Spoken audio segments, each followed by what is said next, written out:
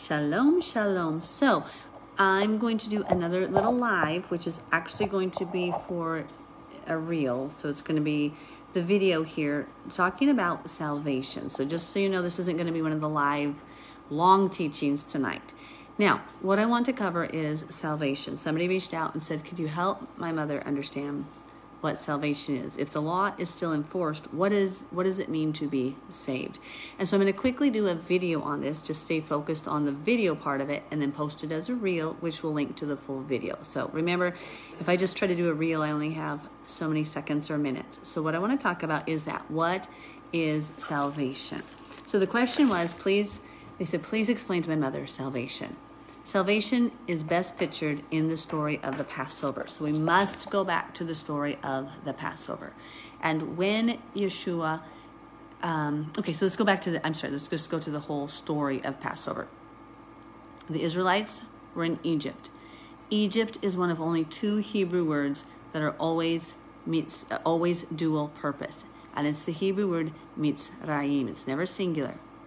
Never singular, and it's never just plural. It's called dual purpose. And so when you look at the fact, so these Israelites were in Egypt. They were in bondage and in slavery. That is a representation of us being bound in sin, not in the promised land. Egypt represents the opposite of the promised land. So we were in Egypt and we were in sin. We were told in the beginning of the year at Anabib to take a lamb on the 10th day of the first month. Inspect this perfect spotless lamb, and it could be of the flock or the herd, the goats, or it could be a goat or a lamb. We were to look at this on the day 10, keep it in our home, and then on the 14th, at the end of the 14th day, as the 15th day was beginning, we were told to offer that up as a offering. And we were told to put the blood of that Passover lamb on the doorpost and the lintel. And by doing that act, that would cause the death angel to pass over and spare our firstborn son, basically our strength. The firstborn is your strength, they're the kinsman redeemer, okay? So we put the blood on and we did nothing else, right? When we were in Egypt, we're the Israelites back in Egypt. And this is a picture of salvation. We're sitting in sin. We take our Passover lamb, Yeshua. We put the blood. We accept the blood that he shed for us, just like the lamb's blood. They put it on the doorpost and lintel. We put it on our minds and our deeds. We do the right works. We think the right thoughts. And that causes the death angel to pass over. That death angel is representative of the judgment of eternal separation and damnation from God, right? Eternal separation from God, eternal damnation. So we did nothing other than put the blood of the lamb on the doorpost and the lintel. We did nothing other than accept the blood of Yeshua HaMashiach as our Savior. And that caused the death angel to pass over us, our firstborn, our strength, okay? Now, if we had continued to sit in Egypt, which is symbolic of sin, and sin is transgression of the law. That's in Romans 3-6, 1 John 3-4, many other places. The law points out what is sin and what violates God's ways. The law also tells us the good and holy ways of God. It tells us what to do and what not to do.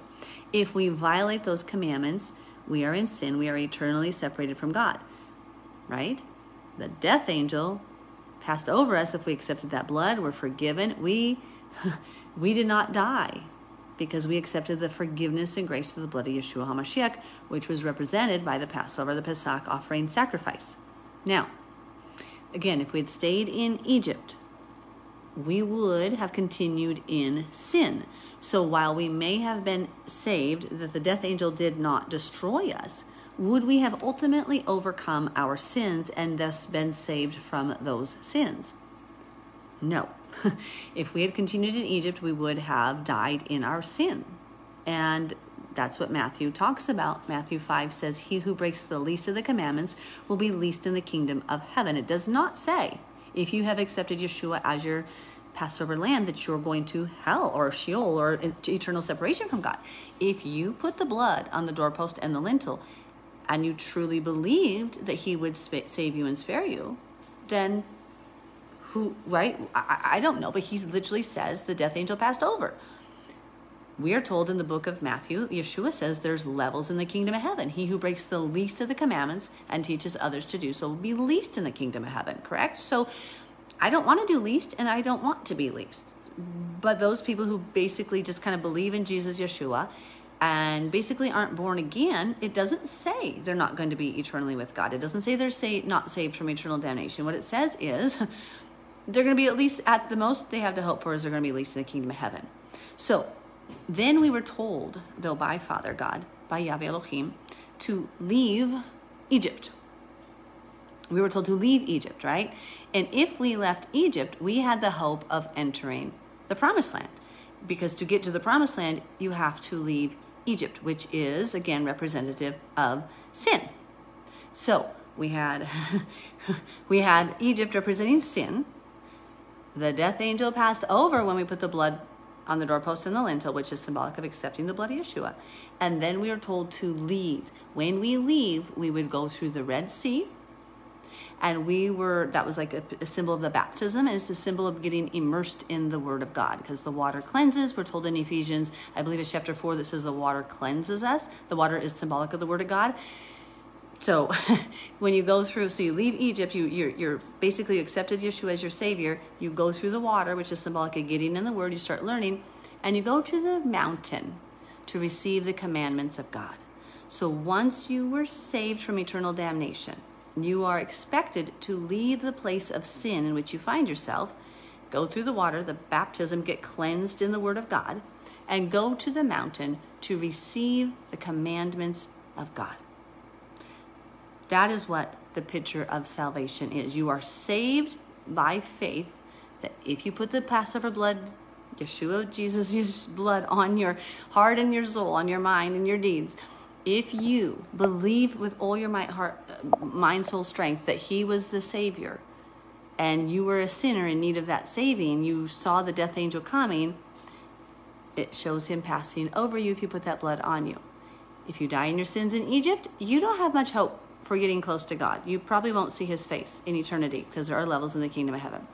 If you leave, you go through the water, you get in the Word, and you go to the mountain to learn the commandments of God, you have a good hope of being his bride, his chosen one, if you obey, because then you get to go to the promised land. Okay, like I told you guys at the beginning, sorry I didn't answer the questions. This live was simply for the purposes of addressing a longer question that I could not address in a reel.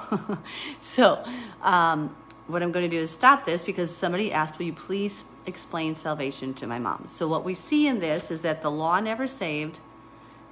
The salvation was the faith in Yeshua. But if you truly had faith in the Messiah as your Savior, then you would leave Egypt, you would leave sin, go through the water, get in the Word of God, and go to the mountain to receive the commandments, and then become his people and go into the promised land, right? You don't sit in your sin. So the law never saved, the law never did anything but point out our sin and what is good and bad. Okay, so I'm going to post this so that people can see this, because that was a specific question, and then I'm going to quickly pause here.